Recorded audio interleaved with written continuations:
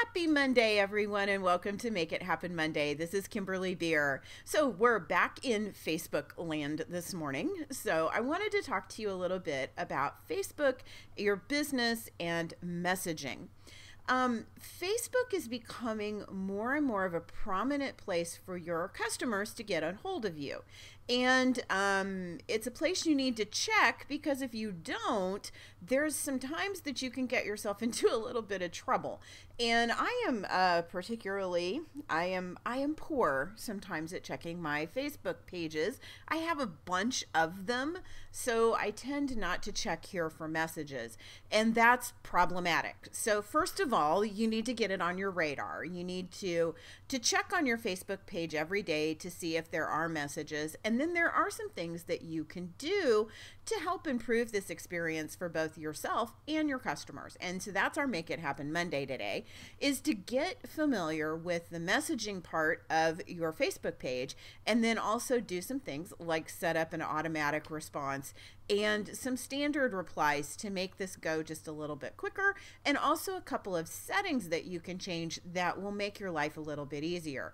Facebook is becoming a more and more prominent place for your customers to get in touch with you, and it also is somewhere where they expect you to respond back really quickly.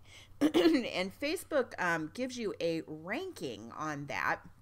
And I'm sorry to say, but the one on my photography page is not exactly great. It's a 2-day response time, which we have got to do a lot better at getting back to people on Facebook. Again, if you're not used to checking it, it can be kind of difficult to keep your response time up. And if you're not really big into hanging out on Facebook, sometimes that becomes difficult to remember to get in here. So there's places you can turn settings on. I happen to have my notifications turned off because I have so many pages. My phone is just a constant flux of messages from Facebook. I mean, the push messaging does not work for me. And if you have a lot of Facebook pages that you manage, it probably isn't going to work for you either. So put it on your calendar to come here and check. All right, let's dive in. Oh, excuse me. So the messages are located here under messages, which is right underneath your pages. So you can go there, and then these are the messages that folks have left you. The ones in bold are obviously the ones that have not been read, so on and so forth. So, and you do have, I do want you to note down here in the lower left-hand corner, you can see this away button. So if you're going to be away for a period of time, you can click the away, and that'll set you as away for 12 hours. So if someone messages you during that period of time, they're going to get a reply that says that you're away and that you can't respond back. So that helps with your reply, your replies on Facebook, and that keeping up to date messaging thing. The other thing I want you to notice is over here on the right hand side is this little choose a saved reply. And this is really handy. So I'm replying here, and I did reply to this lady. I just did it over the phone instead of on Facebook. And that's another thing that you have to be careful with, is because if you don't reply back on Facebook, Facebook doesn't know that you actually took care of it. So it's always a good idea to reply back, and then tell folks that that you will be back in touch with them on the phone, or however you want to communicate with them. All right, so you have a couple of saved replies that they have put in here that are pretty easy. Here's one that definitely would work. Thanks for getting in touch. How can I help you? In this case, she has told me how she can help me. So you can create your own saved replies, and that will save you a great deal of time. If you have a really active messaging page on your Facebook page, this would really help you be able to keep that going. So you can create them, you can manage your replies, you can sort them out.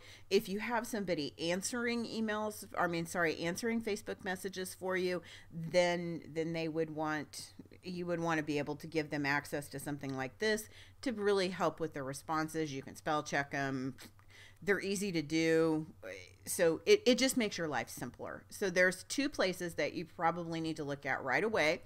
Over here to the left, the away section, and then over here to the right, the little thing that looks like a quote box. That's where the saved replies are at. The rest of the settings for this particular page, and also look over here to the right, this grayed out area is per conversation.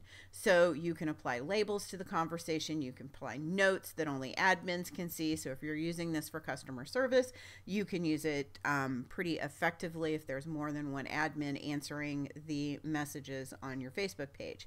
All right, then up here under settings, when you click on settings, if you go right under general, there's messaging, and you can click on messaging. And here is where you can set up a couple of different things that can really be beneficial to you. The first one is to use the return key to send messages. So a while back, if you don't remember this, one of the things that probably made Messenger super annoying was the fact that when you would hit return, it didn't make a paragraph, but it sent that part of your message. And that was a little obnoxious and a little hard to get used to, because you had to do shift return if you wanted to make paragraphs. So they've given you the option to turn that on or off. So in this case, it is off. The response assistant, you need to keep up to date in order to keep the response time pretty up to par. So there's a couple of things that are going to let you be able to do that. This one is send instant replies to anyone who messages your page. So I'm going to go ahead and turn that off. So I'm going to change this message here. We'll get back to you soon. If you need something immediately, please feel free to call our toll-free number. Okay, so I'm going to go ahead and save that so that in case somebody does need to get in touch with me and they've messaged me on Facebook, again, this is an increasingly popular way for people to get in touch with a business. Now they have my phone number. And so if they're feeling frustrated, which I hope they're not, or if it's someone particularly who's looking for me to hire me for business or something like that, there they go. They can get information right away, and they have my phone number so that if it is something immediate, they can get directly in touch with me as soon as possible. All right, and then show a messenger greeting. This is kind of cool. It's a greeting that people would see when they open up the Facebook page. Or open up a Facebook message with you. So if you are using Messenger and you're finding that a lot of people are responding to you via Messenger, this would be a great way for you to be able to say, hey, we're really, on the ball with our Facebook Messenger. I wouldn't use those terms, and someone will be back with you immediately. Or if you find that you don't get many messages on Facebook Messenger and you're concerned about this would be a great place to say, our Facebook page is part of our business, but our customer service channel is, and be able to point people to the direction that you want them to go to get the response that's needed. So it's one step further than an automatic response in being able to let people know how to get in touch with you. Or heck, you never know. Thank you for getting in touch with us. Here's a coupon. So there's 3 different ways here that you can help keep your messaging and your customers happy using the Messenger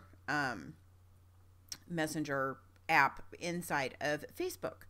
So my goal for you this week is to get into your Facebook page and get familiar with this and get in the habit of looking at Messenger and responding quickly, and also set up that automatic response or the away section, something that will help you be able to keep your response rate a little bit better and keep customers really happy. I will tell you that the level of critical for this depends upon your target market. If your target market is over 50, they're probably not even going to think about Facebook as a mode to get in touch with you. It may or may not happen. If you are working with younger folks, somebody between, teenage age and 30, Facebook is probably, I would say, at the top of their list as a way to get a hold of you. So if your target market is in that group, this is very important. In the middle age ranges, it kind of just depends on who and how much Facebook usage that they have. But it is a definite valid way for clients to get in touch with you these days. Facebook is pushing hard for it to be more of where we spend more time on Facebook. And so the more that they can keep their customers on Facebook, the happier they are. And so consequently, they are encouraging people to reach out to businesses via Facebook. That's part of you being on Facebook. But for those of us who own businesses, it's yet another place that we have to be really cognizant of checking every single day, or a couple of times a day, depending on how much your clients use it, to make sure that we are responsive. So have fun with Messenger, and I'll be seeing you next Monday. Thanks so much.